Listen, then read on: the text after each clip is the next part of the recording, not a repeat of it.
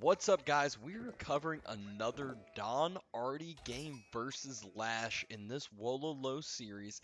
It's Lipany, and it's a matchup that some people have opinions on either way about, but Don Artie's over here on the northwestern side as the Abbasid, and we have LaSh in the southeast side as the English, doing that solid typical 2-2-2 build early on, going on the wood, going on the gold, going onto the food, and goes for the early wheelbarrow.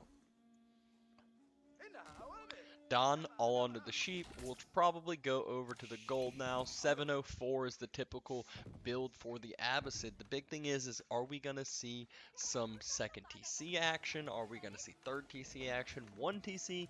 It can really go all over the place with these Abbasid build orders.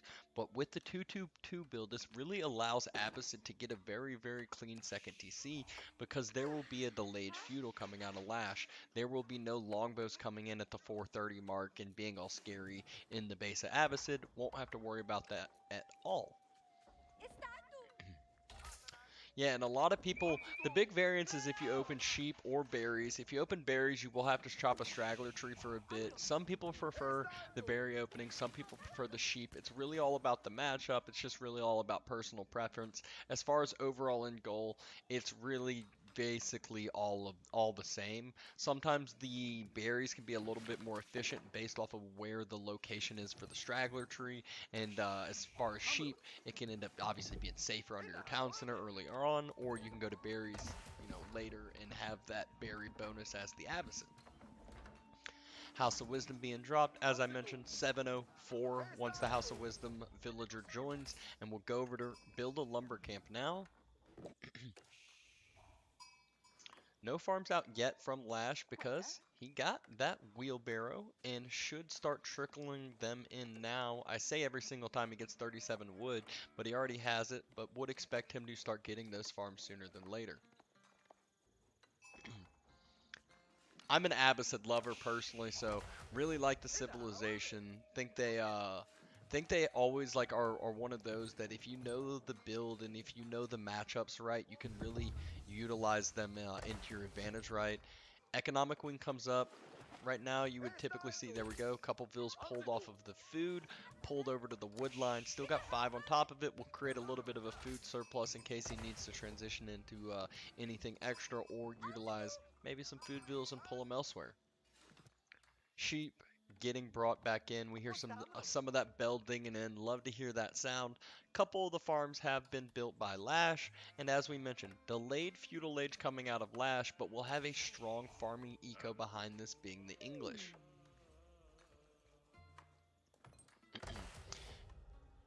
Moving from sheep over to the berries. Not only that, Don Artie with the next drop off of not only the wood, which just happened, but also 2 gold villagers, which just is about to happen.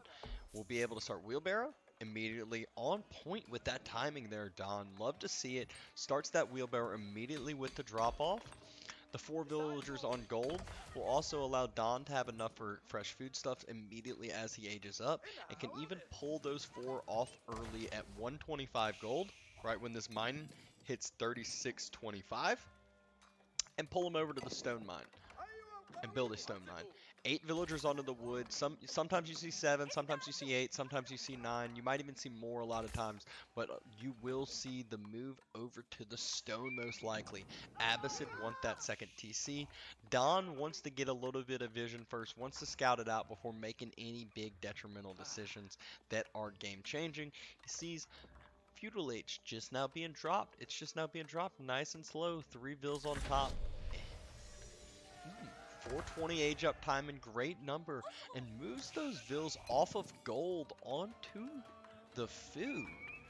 Has not gone for stone, so a very different build order than I was expecting. Are we about to see a little bit of 1 TC Abbasid pressure? I'm not really sure. Whatever it is, LaSh scouts it out, and I don't know what his reaction would be either. Haven't seen this much, but fresh foodstuffs and wheelbarrow are coming out, and the stables is being dropped. It's going to be 1 TC Abba pressure against English. Sometimes you can transition this into Horseman Camel Archer, and with the delayed feudal age, LaSh will be quite behind as far as military goes. A couple Horsemen, a couple Camel Archers can be absolutely devastating. Don's got enough for another military building. I wonder if he opts to drop one. There it is, Archer Ranch. It's going to be the Horseman Camel Archer meta. This was one of the old builds. I know Blade has a video on YouTube about it. I know I utilized it in one of my games as well. And oh, appreciate you, JD. Thank you, thank you. And I've utilized it in multiple games before against the English, where you expect those longbow spearmen comp. And so what you do is you start building horsemen. You be aggressive with your horsemen. It's gonna force English onto the barracks. It's gonna force English onto the spears, and you have camel archers, the perfect counter to those spears. You're able to support the high food unit composition army because you're Abbasid. All of your vills are half price. It's 25 food per vill that you're saving. It's 3 vills per minute, so that's 75 food per minute you're saving. You're able to transition that, and no camel archers. We actually see archers, still another counter to the spear, a little less food intensive, so he's going to be able to utilize more of that food onto the horsemen. That was the double berries play. That was the reasoning for it. Knew he was going to have to expand, and the second berries was nice and close and already had the wood to do so. Horseman numbers starting to build up, but at the same time, LaSh starting to build up his spears, starting to build up his archers as well. Longbows, actually, I should call them. And see if he will have enough military mass to deal with this. The big problem that happens with the horsemen archers versus spear longbows is the horsemen have the mobility. They can choose the fights to take. The spearmen have to be ready and brace, and then have an easier time being picked off by the opposite side. The horsemen are much tankier, much faster, able to do a lot more with their mobility, as I keep mentioning. Nothing else too crazy coming out. Don has opted not only for the archers, there's the camel archer, so we'll get a little bit of a tankier unit into the mix as well, and a more mobile unit, so we'll be able to chase down some of those spearmen if they are trying to run away. Has the more mobile army, so this is like, pros are able to take advantage of this so well. We saw Don do this a couple games ago with even his archers versus men-at-arms. He was able to run around the whole entire map, kite these men-at-arms for so long, take down a ton of villagers before his archers that were those feudal age throwaway army died.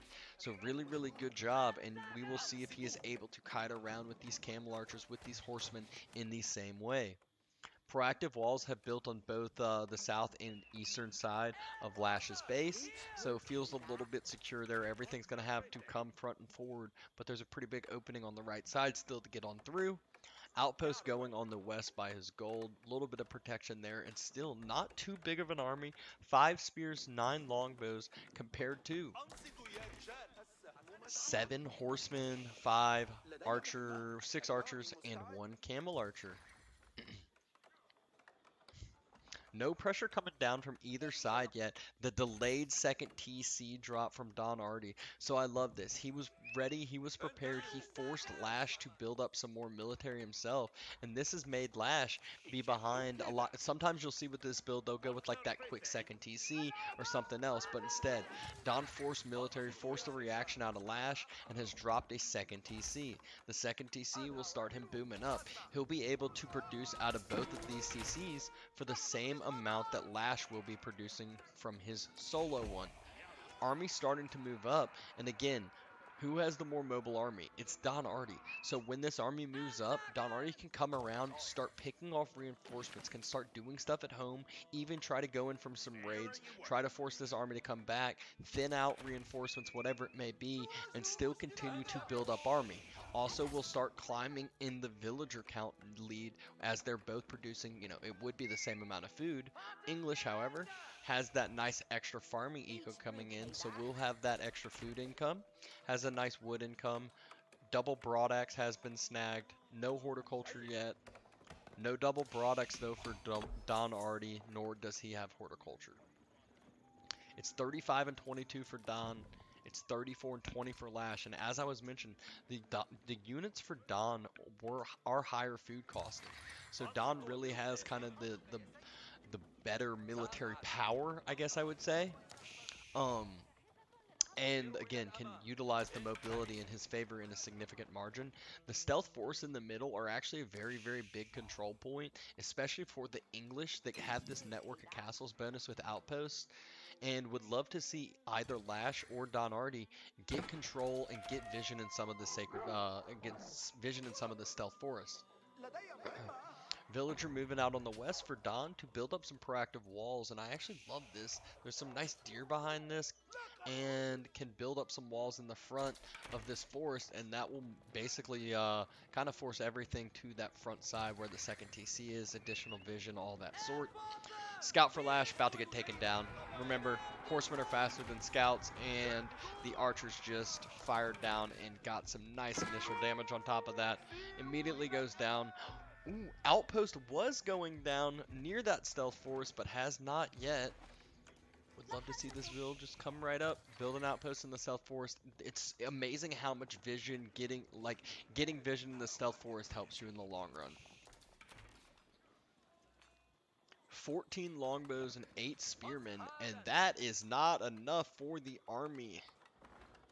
Don Artie has a significant amount of more resources in the bank as well. This is just where Abbasid is just showing its strength so well. You can't forget about that extra gathering rate from the Golden Age. Tier 1, which is actually about to get buffed up.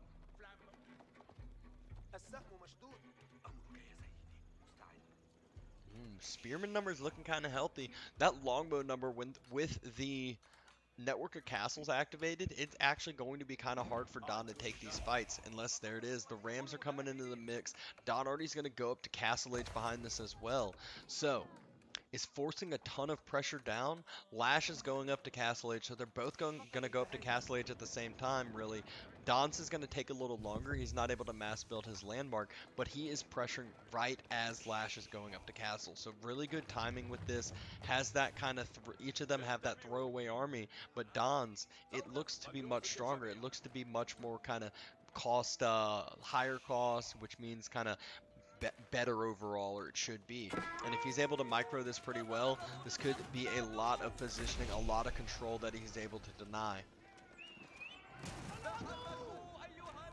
Ram gets denied. Castle Age finishes for LaSh. Don opts to pull back. Spearman's starting to move forward. Horsemen decide to run back, potentially take down. The camel immediately gets taken down. How sad. Did you hear that sound? Cried for mercy, and just longbow shatter the soul of the camel. Don Artie's halfway up to Castle. The second TC that LaSh just built is starting to work, so he will, it'll be an even villager count, but the bigger, or not even villager count, but even villager production.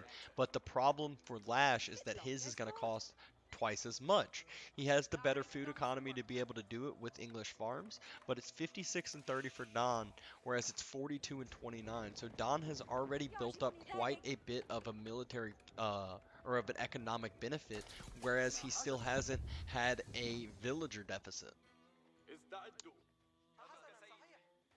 Military deficit. Whatever. No double Broadax coming in yet. But a lot of times what the Abbasid will do is they'll wait to get a lot of their eco techs until after they get this preservation of knowledge tech, which should be the immediate upgrade that Don opts for first. It's very, very cheap. It's very, very quick. He does opt for it. He actually cancels his horseman tech because of this. It comes in just 30 seconds. It's super cheap, and it reduces every tech by 30%. After that is when Don Artie should just spam all eco techs, blacksmith techs, upgrades on his horseman, all the sort, because it becomes so much better for him over time. has opted for the deer on the west, as I mentioned he would, has moved out to the berries as well, and Don is looking at a pretty good positioning with that villager count lead. The military for LaSh has still stayed the same number basically, just upgrades have come through. It's spearmen and archers, and if Knight is looking to come raid, you can't forget that Abbasid have the best spearmen in the game, and the Knights try to raid the barracks, which can produce spearmen. They weren't producing spearmen, they were producing men-at-arms, which are still nice and tanky, still able to do quite a bit of damage. And the Knight spotted out, getting chased down by not only a couple men-at-arms, but also a lancer, some horsemen, the archers, everything into the mix. So should just be a couple units thrown away. And what did I mention about that stealth forest? We needed to see some vision. We needed to see some outposts inside of it. And that is exactly what Don Artie has opted for. Although his next outpost does get denied. His initial one he doesn't have enough stone to get any upgrades on his initial one, which is totally fine. He is utilizing all of his resources in the most efficient way possible, which is now upgrades, military. He needs to get this mass out on the field and wants to start pressuring before he gets pressured. Golden tier 2 activates. This additionally gives him research speed. So not only will those research techs be cheaper, the speed will be much faster. Night Raid comes in on the berries. Only one villager has gone down so far, and I believe that is the only one that will go down. Outpost in the stealth forest gets taken down, so no more vision for Don, but Don is clearing up that Night Raid. It's 70 and 55. Eco for LaSh is much tighter, it's much safer, and Don hasn't been able to pressure any of it, but Don is getting more forward walls. Has gotten an outpost on the northern sacred site. Another knight came in, attacking the barracks yet again, just gets a nice charge in from the lancer, a couple more men-at-arms coming to help, and LaSh isn't really looking to be trading his army that efficiently. Spots out some more of the berries with the knight, trying to again trade out this knight for something before it gets taken out by the horseman mass. Don has a huge infantry mass, men-at-arms, archers, as well as crossbows, and we were talking about all the upgrades coming through. Blacksmith upgrades are coming through now. Hasn't gotten double broadaxe yet, but we did see horticulture come through. Ram moving nice and slow. Relics are starting to be secured by LaSh. I saw that one. Scout for LaSh in a very good position on this hilltops. Able to spot all of this out, so is able to kind of try to be proactive with these outposts. But will it be fast enough, especially with a ram already in the mix for Don Artie? And not only should he get a ram, he should just fall back and build a mangonel in the stealth forest. After he kills the scout first, of course. So scout goes down and then should start dropping mangonels. Once mangonels come into the mix, it will force LaSh on to a siege workshop and then springalds, which take quite a bit of time. You also need 3 springalds to one-shot a mangonel, and that's going to be close to impossible to do when you need a siege workshop, then 1 springald, then 2, and then 3. So it takes quite a bit of time. LaSh should spot out this keep being built. He does. Only 1 villager on top of it for Don Artie sometime, but there come the reinforcing vills. 20 vills are coming up, and the main army for Don Artie is here and ready to defend this. This is another fight going down. Horsemen dive into the spearmen. They have no care in the world, no regards. They're just going to go in, starting to surround. Men-at-arms pushing up as well. Only a few crossbows in the mix for LaSh. Longbows just shooting everything in front of them, but the whole entire time, Don Artie's backline's able to shoot down and has just way too much here. LaSh does not have the military numbers that Don Artie has and is able to chase this down. Lancer's still healthy. Only a couple knights in the mix, and the archers and crossbow for Don are moving up. Not only that, villagers finish the keep. Villagers moving up. Wololo trying to come down. Don, watch out! We saw Don get Wololo'd earlier against Estiff, and we do not want to see him get Wololo'd again. Probably had haunting memories of that. Made sure to fall back. Made sure to not allow that. 3rd relic goes in the bank for LaSh during this fight. Longbows, crossbows, trying to help, trying to do damage, but the numbers for Don just look too healthy. They just look too much. Ram moving forward, more outposts moving around. The forward berries getting taken from Don. He said, all right, I'll take your food now. And yes, the farms are able to be behind the town center, but you can see there aren't villagers farming right now. There's no more military coming out. More of the outposts are going down, and not only the outposts, there's a trebuchet here, and that will start taking down more of the infrastructure. There's nothing that LaSh can do to help with his production right now. He's trying to produce everything he can, but those are just regular horsemen. They don't have any upgrades involved. Crossbows and archers still will be able to shatter those right now. Men-at-arms, crossbows coming in, reinforcements. Don, non-stop production. You see 5 men-at-arms, 3 lancers, 3 crossbows in the mix. But over on LaSh's side, he has a ton in play as well, but just doesn't have the upgrades, doesn't have the population anymore. It's 69 and 13 compared to 92 and 47. Don's starting to get that little outpost spam in all of the stealth forest all around, and just going to constrict all of LaSh's economy. So much for those 3 relics, so much for all of that investment into trying to get 300 extra gold per minute, which he was utilizing. It is gone. Not only that, the council hall is starting to go down, and that is a huge, huge production point for LaSh right now. Villagers continuing to move around, might just spot the chop through. Lancers and horsemen could just go right through the chop through and demolish all of those vills on the wood line. Springle moving up. LaSh looks to be taking the fight, trying to take down the ram while Don's not paying attention, and does exactly that. Springle gets 1 shot on the trebuchet, gets 2 shots on the trebuchet, has to move back for a second, but doesn't. Gets a 3rd shot on the trebuchet, but the trebuchet starts to fall back. Other trebuchet still firing this whole time. Men-at-arms take down the Springle. Crossbows, archers in the back. Longbows trying to be a defense, but there's not anything here for LaSh, and LaSh is struggling. Council hall going down, and that is 2 less production buildings technically.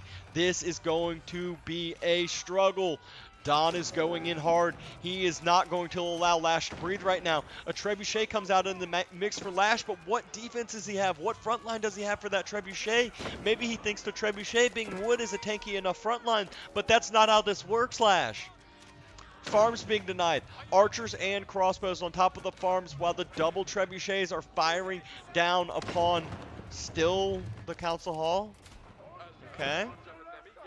Reinforcement, a good reinforcing mass is here. They're ready to come help, but still sitting and waiting. And now, reinforcements moving forward. LaSh does not have a military mass. Don Artie is at a healthy 160 population, where LaSh, he's less than half that right now. Trebuchets have transferred over to start taking down something actually useful after a dead council hall. It's going to be the town center, and LaSh throws in the towel.